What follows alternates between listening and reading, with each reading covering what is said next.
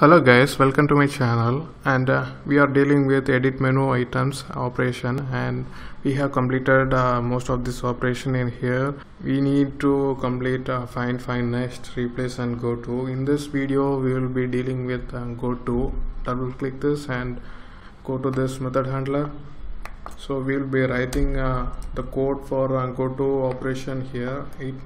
So what it needs to do is it need to show a dialog box and get the line number, where to go point the cursor to. So there are two cases here. The line number is valid in the case the line number is within the total number of lines. Let's say there are 10 lines and the user selects 15, so in that case the line number becomes invalid. So we need to raise an warning for that, and also that if it is valid, go to the particular line, and by default go to 1. So let's get started. Instead of designing a separate form for this, we will be using what's available built-in. So let's have a string here which is input, and we will be using this class called interaction.input box. So this class has a option input box. We could use that. Let me see. So it's like a default dialog box. It is available within oops, it's not available here. Let me add a reference first so that it will be visible. Add reference and go to assemblies. So let's search here Microsoft.visualbasic. So you need to add Microsoft.visualbasic in order to use this. So this will bring a dialog box that asks for the line name in which the user needs the cursor to go to. So it's as simple. Instead of developing a new form for this and writing code for that, you can just get this in a single line.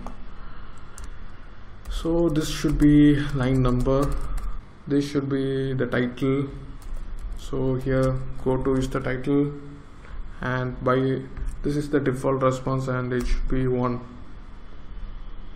We need to check whether the line given by the user is greater than the line that is currently available. So let's have this in try block. Let's have a cache block as well for this try block.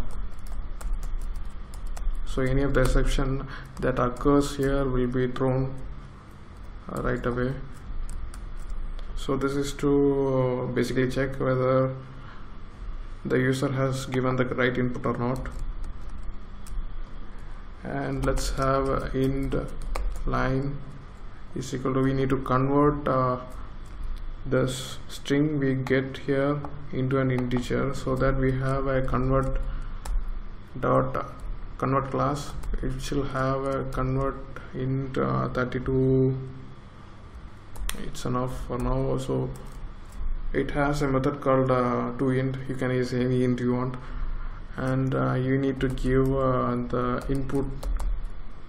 So it is a string, so we are converting the string to an integer now, and we have to consider these cases. If the line is greater than the line that is available, so we are going to get all the lines and compare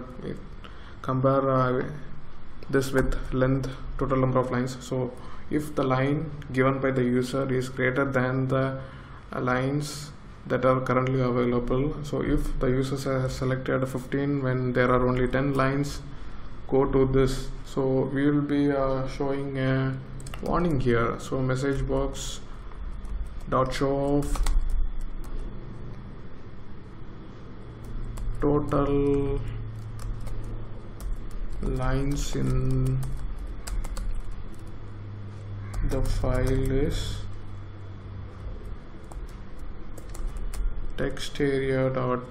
So we are going to give the number of lines first, and then we will be giving what's our count reach, and then let's give message on message box dot okay. Let's have this as an error, so icon as error, and close this. So whenever the user selects a line that is more than what's currently available, it will show this warning message. And then when the user selects a valid line number, we need to go to this particular line.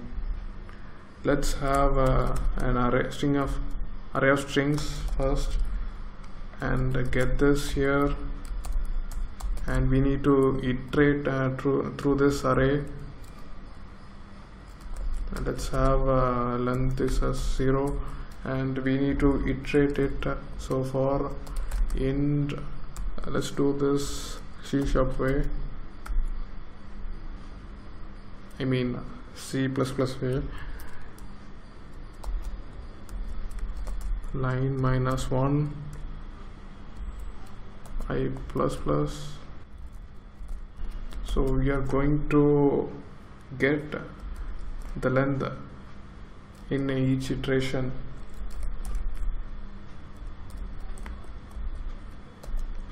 What we are basically trying to do is we are getting the length of each of the lines one by one after the other, and adding it to this len variable, and finally we will get something. So when we get something, let's get the focus to text area. So when we get something, we can just give select and specify this value here. Actually, you need to give the length. So this length will serve as the starting index of selection, and we need to give the length as 0, so that the cursor will go to that particular point where the user intended to go.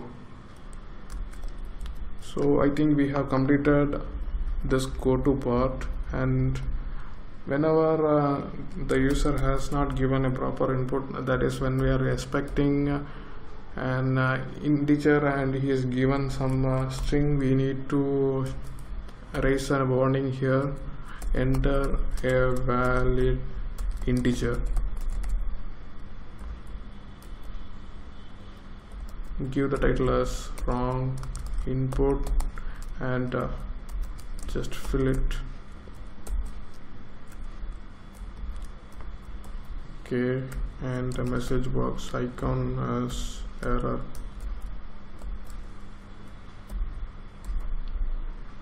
So now the demo is ready to show.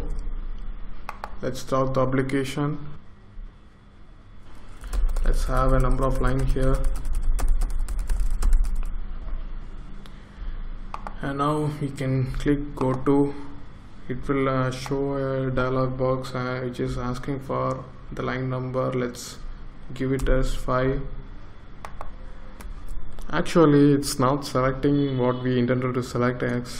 When I give 5, it's in 4th line. It's basically because we need to have a +1 here.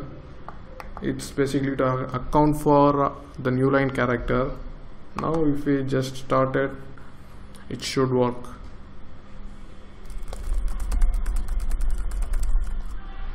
And go to, please work. 5. Yeah, 1 2 3 4 5. Yeah, it's in the 5th line. Let's check it again. 8. 1 2 3 4 5 6 7 8. Yeah, let's check it for wrong input. Yeah, total number of lines here is 13. Yes, absolutely. And let's check it for string input. Yeah, enter a valid integer. So everything works well. So that's it for this video. like and share this video. Subscribe to my channel for more videos to come. So if you have any doubts regarding this, feel free to comment in this video. I will answer as quick as possible. So take care.